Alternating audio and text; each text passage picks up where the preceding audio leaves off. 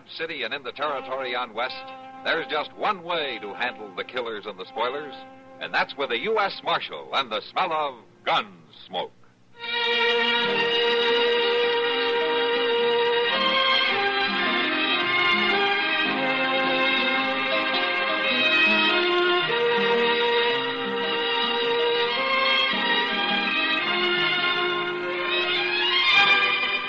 Gunsmoke, starring William Conrad, the story of the violence that moved west with young America, and the story of a man who moved with it. I'm that man, Matt Dillon, United States Marshal. The first man they look for and the last they want to meet. It's a chancy job, and it makes a man watchful and a little lonely.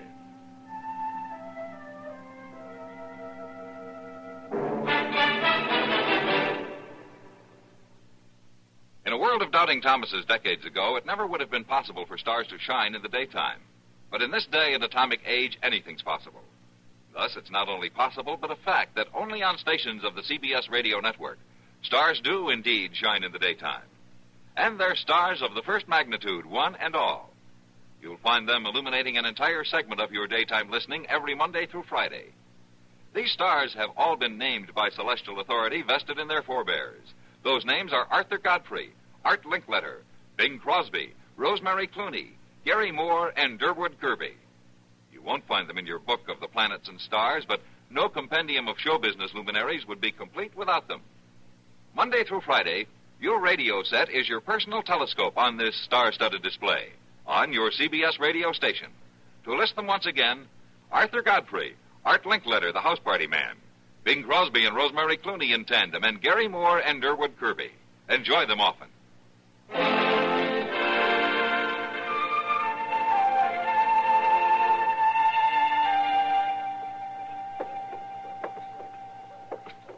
Well, Matt, thanks for riding up. Glad to, George. There's one man I'd like to catch. Come on, Chester. Yes, sir. Bye, Sheriff. Yeah, so long, Chester. You take care of that hat. Yeah, oh, sure thing, Sheriff. I'll do that. All right, let's get going. Yes, sir. Now, just what incarnation did he mean about my hat? Well, it's brand new, isn't it? Yes, sir, but I don't know it's any of his business. You know, Chester, when a man goes around wearing the same hat for 10 years and then comes out with a new one, it's bound to be noticed. Now, that ain't so. I couldn't have had that other in more than 7 or 8 years. There was lots of wear in that hat yet, too. If it hadn't fell off that hook on top of that stove... You'd be wearing it yet, I know. Well, at least you got something out of the ride up here. We sure didn't get very close to that Gans fella, did we? He headed in another direction. You reckon he might turn up around Dodge?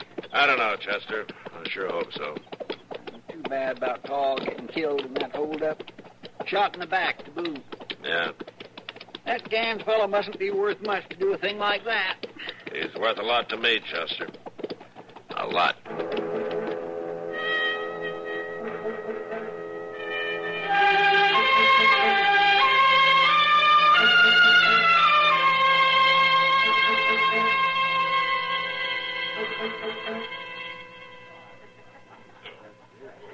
Well, I know how you feel, Matt, but I'm just as glad you didn't run into him.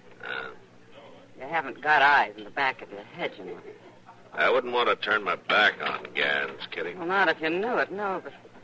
Oh, here's Doc. Yeah, hello, Kitty. Matt. Hi, Doc. Sit down, Doc. Oh, thank you, Kitty. Oh. You have a rough day? And night. I've been out there with Nettie Morby. She's been awfully sick. Nettie. Oh, sorry to hear about that. Trouble is, she's all alone out there. She should stay down, have complete rest, but without somebody to look after her, I just don't know. Oh, where's Luke? Oh, he's off somewhere. He's gone as much as he's home, you know. You want me to help you bring her to town, Doc, where somebody can look after her? No, thank you, but she can't be moved just yet. Doc? Yes, Kitty? Is there any reason I couldn't take care of it? Why, no, there isn't anything difficult about it, Kitty. She just needs somebody to see that she gets her meals and stays warm. You thinking of going out there, Kitty? Yeah, I am. Nettie and I have always been good friends. I don't want her lying out there alone with no one around to take care of her. Say, you should get better a lot faster, Kitty. There's no question about that. Well, I'll get my things. You going right now? She'll need some supper, won't she, Doc? Yes, Kitty, she will. Well, no sense waiting, then. I'll ride out with you then, Kitty. Thanks, Matt. I won't be long.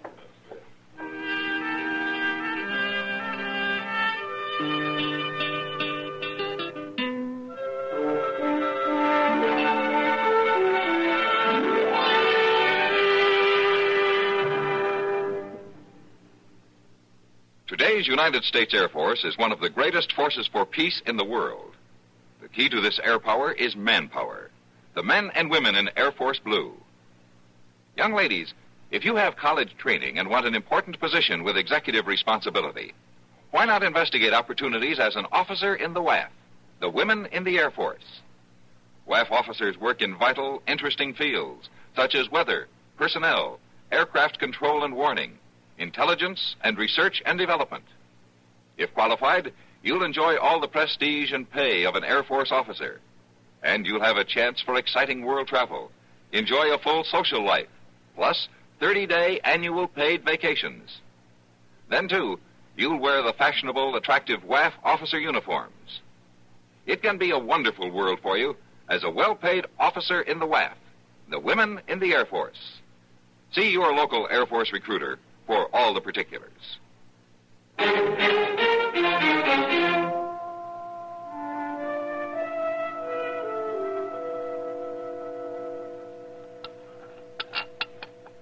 Come on now, Nettie. Finish this gruel. There. Now, you take just a little bit more. It's right tasty, Kitty. You don't have to pretend to like it, Nettie, but it'll put some strength into you. There. You did a good job on that. Well, I'm sure beholden to you, Kitty, for all you've done. Oh, forget it, Nettie. Us women have to stick together. I'd have been a sorry one without you the last 2-3 days.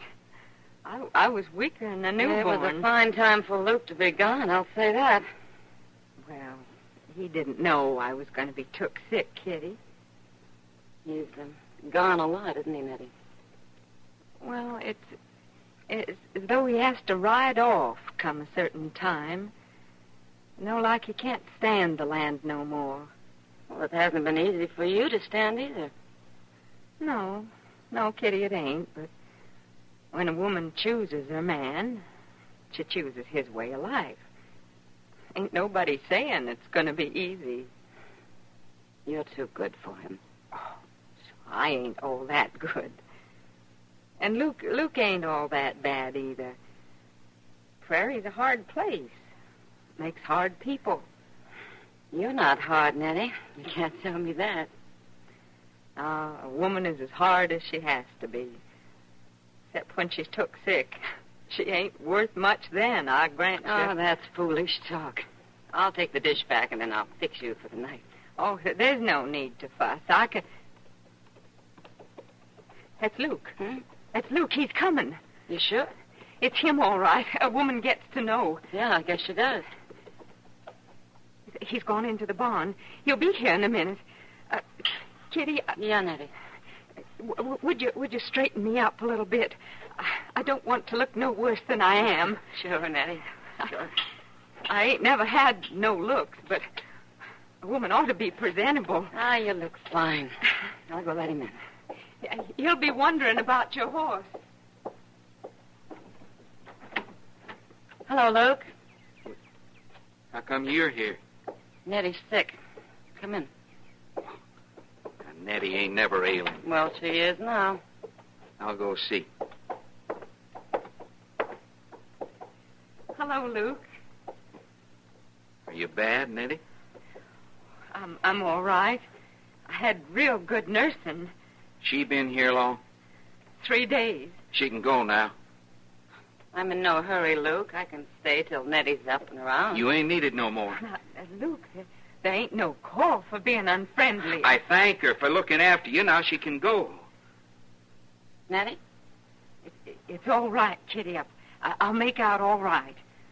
You send for me if you need me. She won't be needing you. I wish I were as sure about that as you are.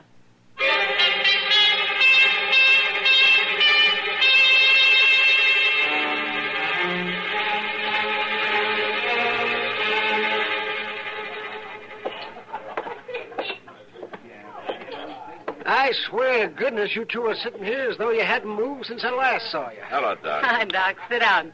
Oh, say, I'm surprised to see you here, Kitty. She owns the place, Doc. I thought you'd still be at Nettie Morby's. Well, so did I, Doc, but her husband came home and said they didn't need me anymore. Luke? Luke. I shouldn't think he'd be very handy at caring for anything. Well, I offered to stay as long as she needed me, but he seemed awful anxious for me to go, so I left. Well, how was she when you left? Well, she's doing better, Doc. She just started to eat a little. She certainly wasn't very strong. See, I wish I could go by and see her tomorrow, but I can't. Why not, Doc? I promised that new young doctor at Hayes City that I'd come up and assist him at an operation, and he just won't wait. Well, I could go back out if you think it'd help. Oh, no, I hate to have you make that trip again, Kitty, but you might be able to keep her from doing too much and going into a relapse. Well, I don't mind, Doc. It might be a great help, Kitty. All right, Doc, that's settled. It's beginning to look like you missed your calling, Kitty. You should have been a nursemaid. Oh, you know better than that, Matt. I guess you're right. I won't be able to ride out early in the morning, Kitty. I'm expecting a prisoner. Well, that's all right. I'll see you when I get back. All right, Kitty. And, I'll try to drum up some nursing business for you here in Dodge, huh? You do, and you'll need some nursing yourself.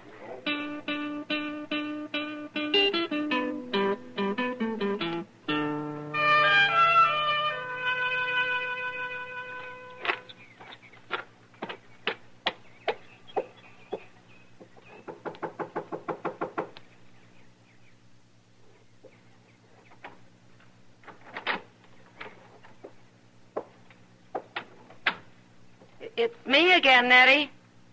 Oh, Kitty? You shouldn't have come back. I just wanted to be sure Luke was taking good care of you. Yes, he's taken care of me just fine. There's no need for you to stay. Well, then I can just pass the time of day. I don't feel much like talking. Nothing's the matter, Nettie. What is it? No, it ain't nothing, Kitty. It's just I don't feel like visiting. There ain't nothing for you to do around here. You might as well run along before dark. It won't be dark for hours, Nettie, and you know it. Kitty, listen to me. You told me there wouldn't be nobody coming by.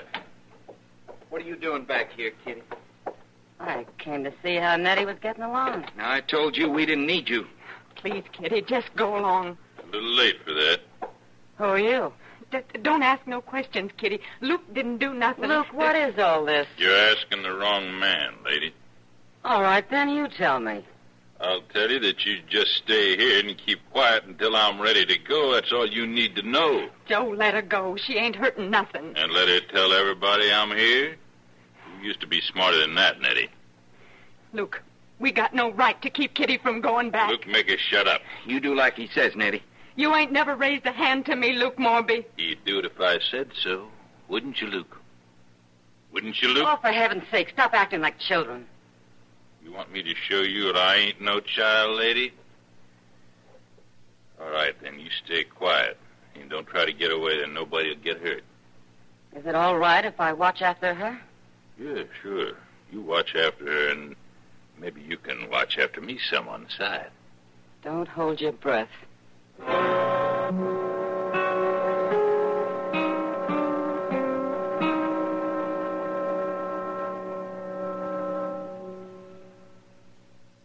Crime, delinquency, threats of war. These are the subjects that dominate our news headlines these days. Not very pleasant subjects, are they? You may say that somebody ought to do something about cutting down on crime and delinquency and in promoting peace among nations, but that there's nothing you personally can do about it. That's where you're wrong. You can wage your own fight against crime and delinquency in your own family by taking the family to the church or synagogue of your faith this week. Worshipping together brings your family closer together, too. And supporting your own religious institution provides funds to help those individuals and families who, unlike you, are unable to help themselves. Find the strength for your life. Worship together this week.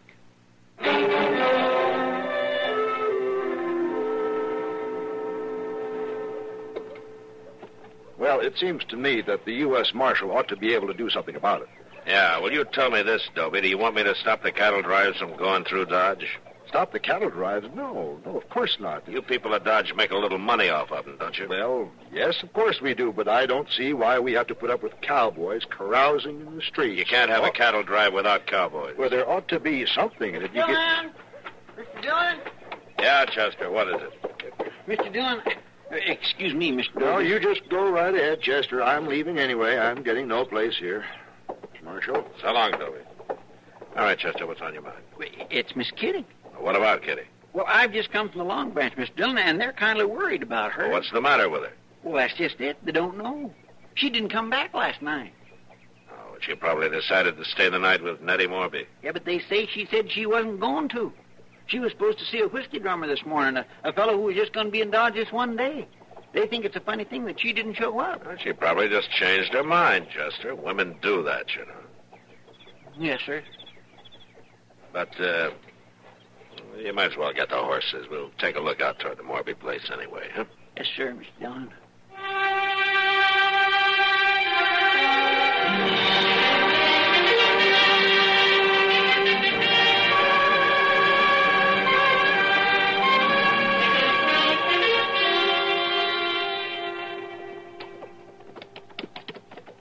Well, I'm glad you decided to come, Mr. Dillon. Yeah. There's just an awful lot of things that can happen to a woman off alone. Kitty can take pretty good care of herself, Chester. Oh, yeah, sure she can. But what if her horse ran away with her? Uh-huh. And what if it throwed her? Well, there's not much chance of that. Now, Mr. Dillon, anybody can get throwed. Well, I mind that Wilkins boy, and he was a real good rider. All right, too. Chester, all right. She's been throwed. We'll find out. The Morby place ain't too far from here, is it, Mr. Dillon? It's around the bend and back from the roadways. You know, I wasn't worried too much when we started, but the longer we've rode, the more worrying I've did. You've talked yourself into it. Well, now Talk about something else, huh? Well, I ain't thinking about anything Then else. just don't talk.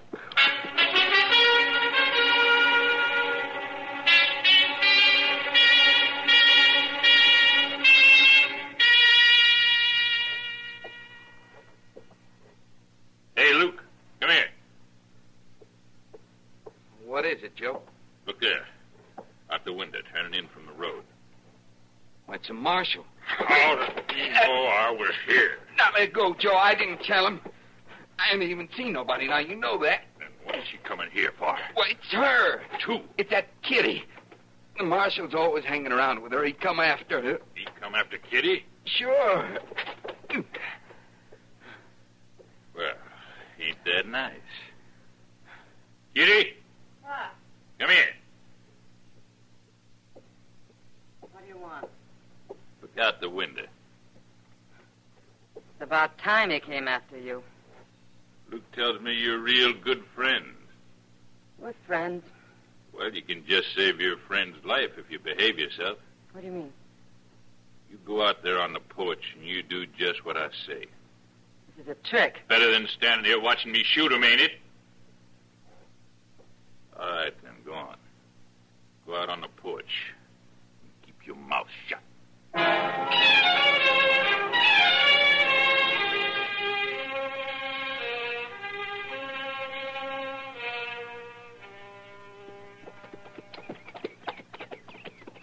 I don't see Miss Kitty's horse tied up nowhere. Now, the tracks lead up here. It may be in the barn. Yes, I guess it could be.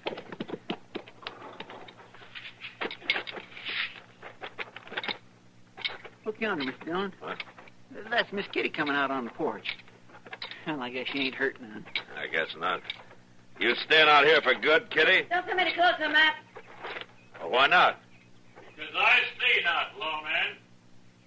Who are you? My name's Joe Gans, Marshal, and I ain't aiming to let you do nothing about it. Again, well, Miss Dillon... Yeah, you- Chester, never Tell me mind. that you're good friends with this little lady.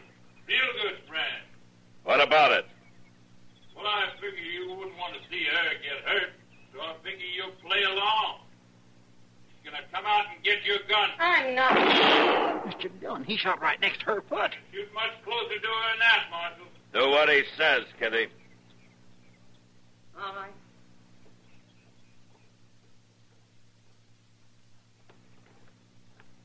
That's far enough. Now you two, throw down your guns, both of you. Dillon. Got a real good bead on her Put back. on your gun, Chester.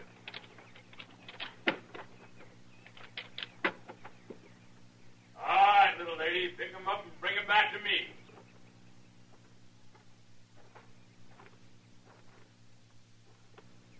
Do what he says, Kitty.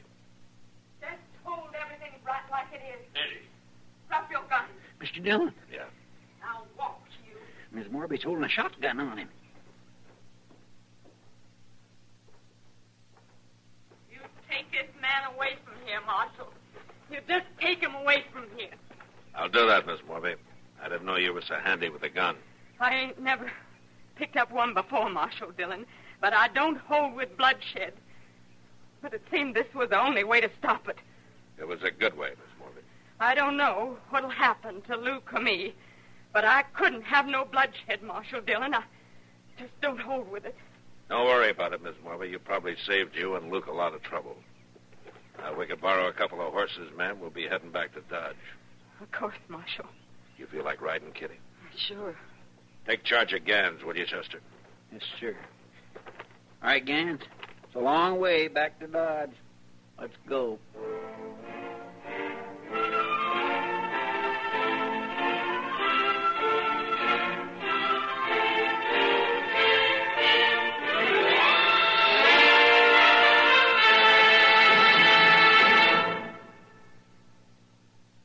Hi, this is Dennis James with a longtime favorite.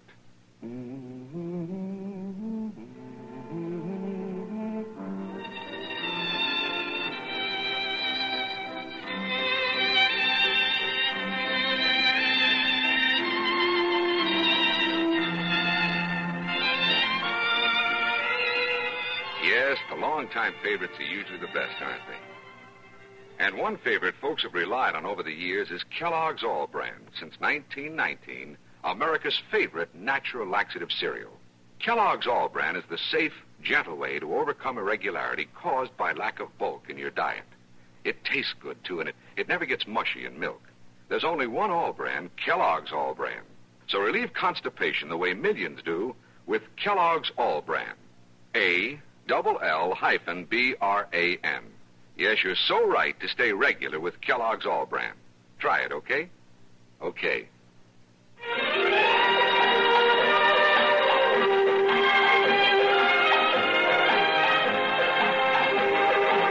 Gunsmoke. Produced and directed in Hollywood by Norman Macdonald, stars William Conrad as Matt Dillon, U.S. Marshal. The story was specially written for Gunsmoke by Marion Clark, with editorial supervision by John Meston. Featured in the cast were Virginia Christine, Barney Phillips, John Daner, and Vic Perrin. Harley Bear is Chester, Howard McNear is Doc, and Georgia Ellis is Kitty. This is George Walsh inviting you to join us again next week when CBS Radio presents another story on Gunsmoke.